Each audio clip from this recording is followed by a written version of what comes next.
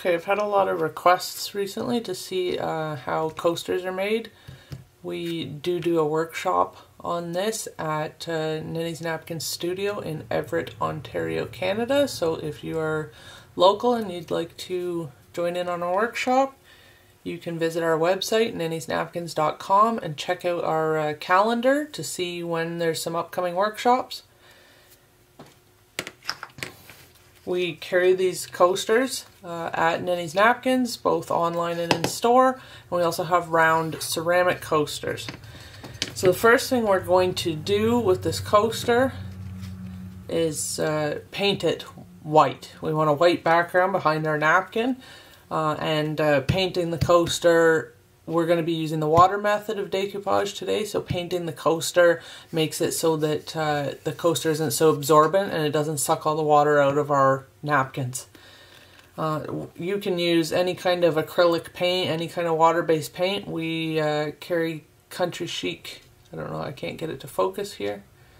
I don't know why it's not focusing. Okay, we carry Country Chic all-in-one decor paints here at Ninnys. And this one is Simplicity, which is about as white as you can get. And I gave it a bit of a good shake before I started filming. So step one, we are just going to paint the top of these coasters. You can paint just the top if you'd like, or you can do the sides as well, especially if you want to wrap your coaster around the sides. I don't think we're going to do that today, so I am just going to paint the top of my coaster. I really like these Stamperia brushes. This is KR37. We're out of stock right now as of filming, but I just ordered some more and should have them before the end of August. They're really nice, good quality, soft paintbrush. They're very good for painting, but they're exceptionally good for the varnishing, which we're going to do later. And I'll explain why when we get to that point. So I'm just going to demonstrate on two coasters here for you today, and I'll probably speed this up a little bit because I'm sure you've all seen somebody paint before. You don't really need two coats on this because we're just we're going to be covering the whole coaster with the napkin. So this coat of paint doesn't need to be perfect. It just needs to be a nice bright base to go behind your napkin.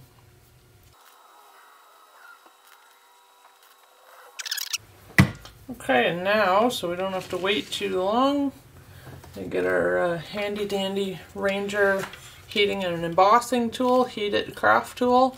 We also carry these at Ninnys. We like these tools because you can probably tell, hopefully you can tell in the video, that they're not very loud, so you can still have a conversation over it. And also they don't produce a whole lot of wind, which is really great for paper crafters. So if you're trying to dry something and you got a bunch of papers lying around, it's not going to blow them all over the place. And it gets quite warm, so you don't want to hold it really close to your project because it might bubble, but it does really aid in the drying process. And Country Chic is a clay-based paint which dries pretty quickly anyway. There, that's probably fine right there. Okay. So the next step is choosing your napkin. I've already gone ahead and chosen this napkin, which is always one of my favorites. This is called Deborah's Garden, and we carry it both in a cocktail 5-inch and the larger lunch size. Both of these would be great for coasters. You're just going to get a bigger image, obviously, with the lunch napkin. But I'm going to use the cocktail today. So the first thing you want to do is separate your top layer off of your napkin. Most good quality napkins, which are printed in Europe, will have a total of 3 plies. Sometimes if you buy your napkins at the dollar store, you might only have a total of 2 plies, including your top. This is how one of the easier ways to separate your napkins. With just a piece of painter's tape. We're going to set the white part of the napkin aside. You can always use it for cleanup later, or you can stamp on it, stencil it, use it for decoupage. Oh, this layer's being a little more stubborn. There we go. Okay. And I put the tape on the wrong side. So yeah, don't forget to put your tape on your white layer of your napkin. Not this one, but that's okay, that didn't come off too badly. So now the next step is, I forgot to get myself some water, but I'll just use this little spray bottle. The next step would be figuring out your placement. And the nice thing is you can see the coaster really well behind the napkin, so you can get it kind of lined up to how you want it. You don't have to be exact at this point, just figure out approximately. And then what I'm going to do is I'm going to take this fine line brush, or fine, yeah, I guess it's a fine line brush. This one's also Stamperia, and we also carry this. We have lots of these, KR76B/S. And again, really good quality. We really like this brush. And then we are going to do some water cutting, and we're going to try and leave about an inch around the coaster. It's not super important that you have an inch around all four sides, but at least one side is good, and you'll see why later on. And this is regardless of whether you're going to have your napkin overlap down the sides of your coaster or not. We still like to leave this border. So if you've never seen water cutting before, all I'm doing is getting a little bit of water on my fine brush, and then I'm painting it on, and then just pulling the napkin apart where it's wet. It's a very effective way. I could cut this with scissors, but I like to practice my water cutting whenever I can, because if I just wanted, say I just wanted to put a small image in the middle of this coaster, I wasn't going to cover the whole coaster, and I had a white background around the image. Feathering the edges like this allows it to really blend in well with your background. If you cut your edges and you have a straight edge, it's not going to blend in very well. You're always going to see it, and it's always just going to look like you just stuck something on there. But if you find using scissors for this to be easier, then go ahead with that. Okay, so I think that looks pretty good. I'm going to set my coaster aside for a second, and we're going to get out a sheet of plastic. I get a lot of questions about this plastic. This sheet that I use was just one that a bunch of rice papers came in from one of our manufacturers. It's just a flimsy piece of plastic. You could use a sheet protector for, you put pages in for a binder. It's got 3-hole punches in, or even something like a big freezer bag, a Ziploc bag. You can cut it in half if you like, or I mean, this one is a bag, so it's still got 2 layers. It's okay as long as it's a nice clear flimsy piece of plastic. So we're going to put that down, and then you place your napkin face side down.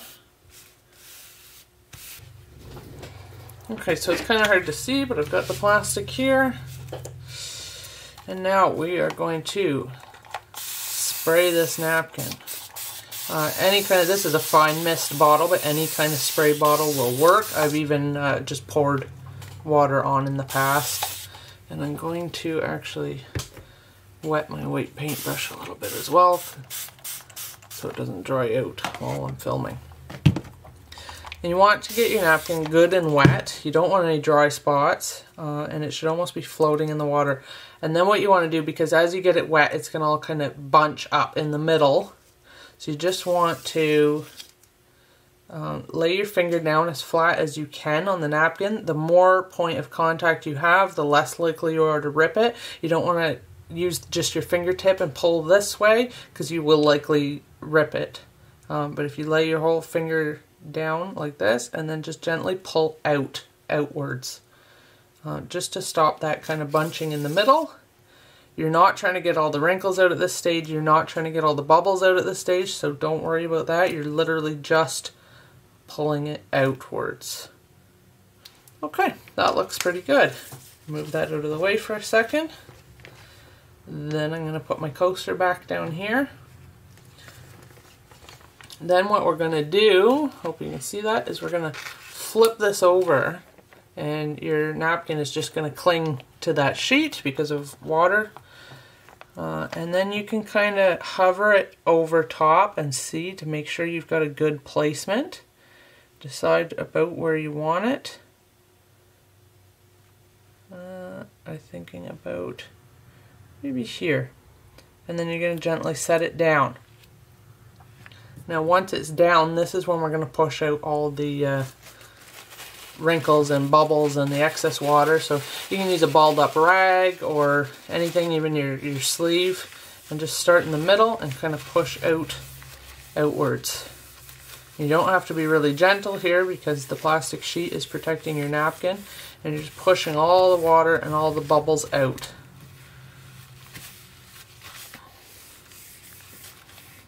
Look at that, that already looks beautiful. Okay, then you're going to grab your fine line brush again,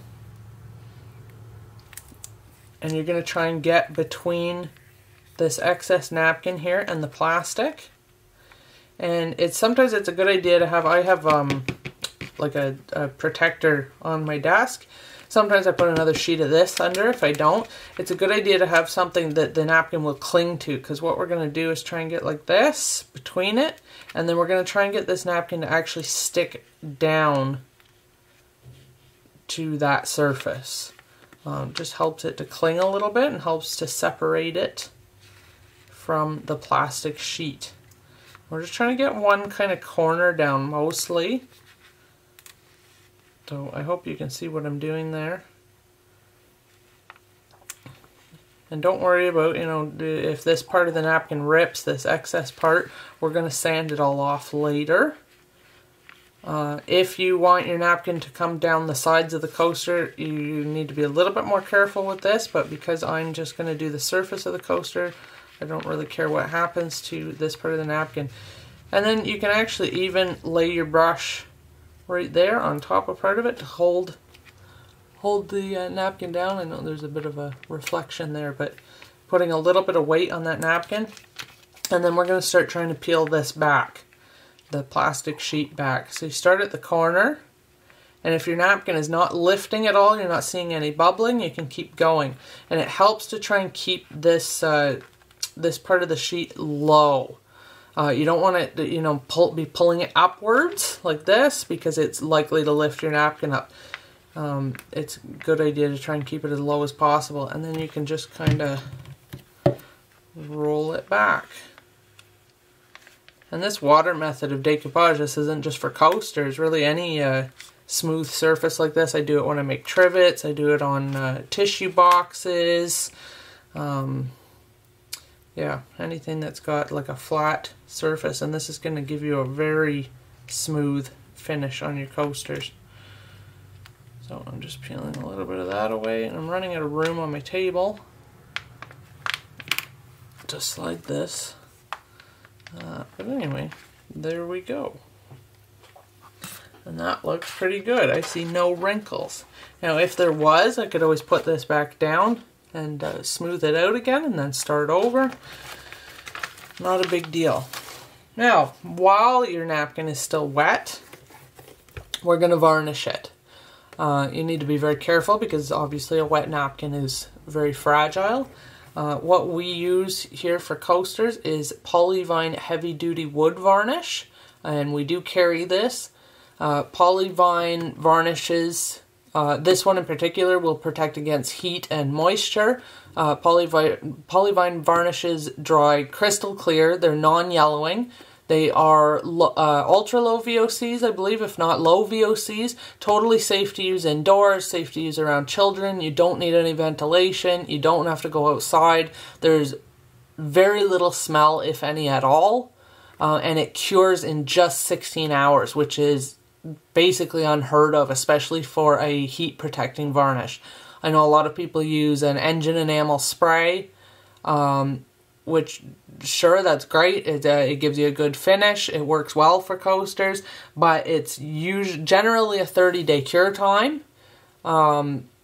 which means, you know, up to 30 days, cups might still stick, the coasters might stick to each other, and you don't want that, especially if you're giving them as a gift, or you do craft fairs and you're going to be selling them at craft fairs. So this cures in just 16 hours. I usually give it 48 to be safe, but 48 is a lot shorter than 30 days. Yeah, we love Polyvine. It comes from the UK. We import it here to Canada, and as far as I know, we are the only company in Canada who carries Polyvine varnishes. We get a lot of use out of them here in the Ninnys Napkins warehouse. So I've got a little bit of white paint in my dish here, but I'm just going to pour a little bit. You don't need a lot. Bottle like this goes a long way. This bottle here that I've got is a 500 milliliter bottle. Comes in 100 milliliters and a liter. And actually I think you can get even bigger sizes than that, but at this time we're not carrying them. This white paintbrush is getting in my way. So I've got another one of these nice soft Stamperia brushes, and this is what I mentioned when we're varnishing. This is when it's really, when this is a really great brush. So what you want to do is get quite a bit of varnish on your brush, because that creates less friction. You know, you're almost using it kind of as a lubricant as you go across. And you want to hold your brush very flat and low, and you're going to start in the middle. And you're barely, I'm not putting any pressure on, I'm just kind of dragging the brush across. And I tend not to go right to the very edges, because later we're going to want to take all this excess napkin off, and if the varnish leaks over the edges, it's going to stick to the edges. So I try and get as close to the edges as I possibly can without touching right to them. Remember that we're going to put on at least 2 more coats of this varnish later when the coasters are complete. So you don't need to get really great coverage on the edges.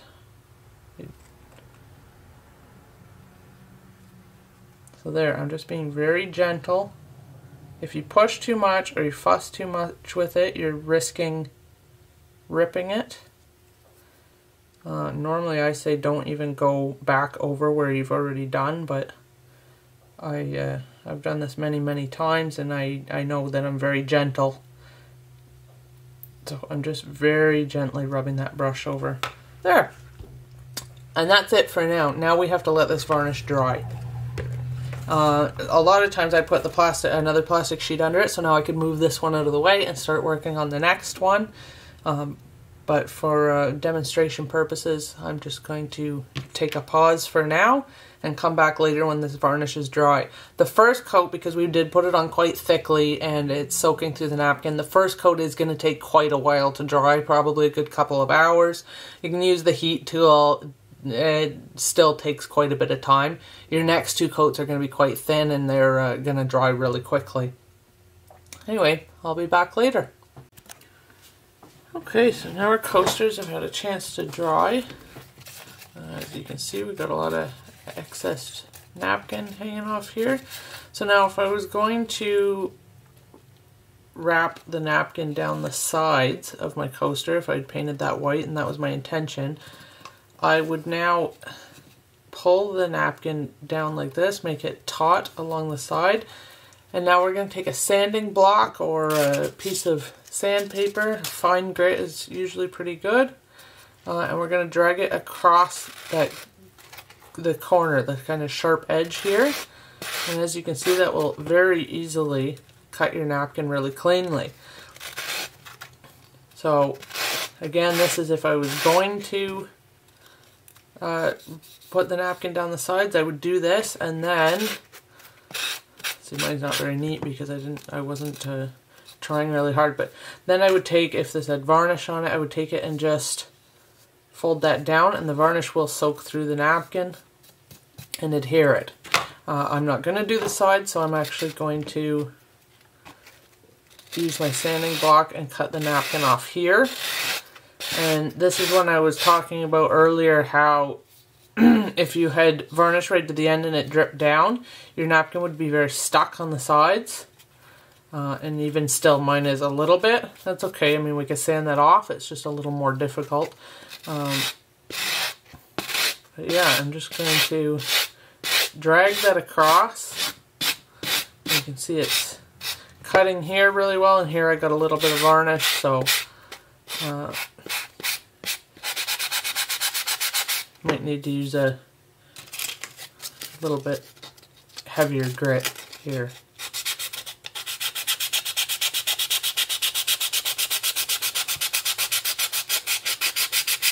Anyway, there. Napkin is gone. You just go all the way around the edges. You can see how easily, I'm not putting a lot of pressure on, I'm just dragging this across.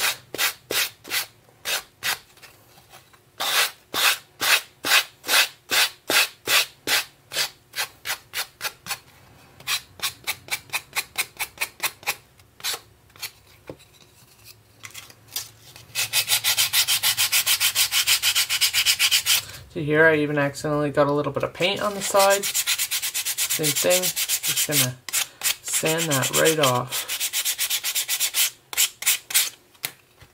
There, now look how beautiful that looks. Oh, again, my camera doesn't want to focus. But, there, you can see. So now that that's done, we're going to put 2 more coats of heavy-duty, Polyvine heavy-duty wood varnish onto the surface of our coasters. Do one now, allow it to dry. If you're letting it dry naturally, I would wait maybe an hour, or you can use your dryer, your heat tool, to speed up the process. I'm just going to do a nice thin coat. When you're working with Polyvine, or probably almost any varnish, a nice soft, flat, wide brush will give you the best results to avoid brush strokes. You should get a very smooth finish with this. And of course you can do more than 2 more coats. Sometimes I do 3 more coats. And if you like, you can even come right down the edges and varnish the edges as well. And I forgot to mention earlier, this one that I'm using with the red here means it's a satin finish, so it will have a little bit of sheen to it. The heavy duty wood varnish also comes in a dead flat, which means there will be no sheen at all. It is completely a matte finish or a flat finish. Most Polyvine varnishes come in both of those, the dead flat and the satin. Some of them, like the Decorator's varnish, also come in a gloss.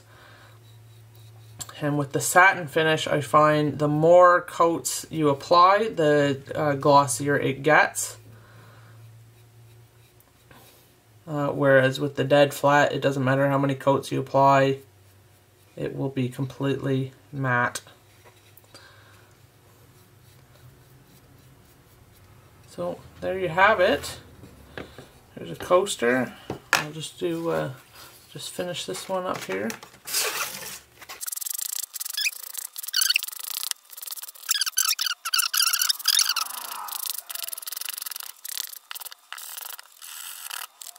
And the last thing I'd like to mention is, I mean, these were wood coasters and this is wood varnish, but you certainly aren't limited to using this on wood.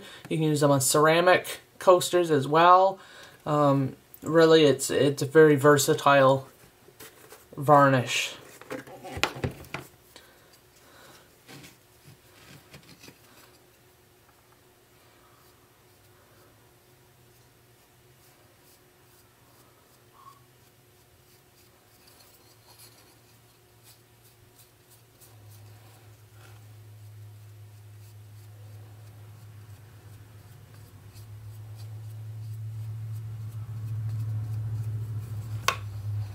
There you go. Later when that's dry, I'll put on my final coat or 2. I've got 2 beautiful coasters.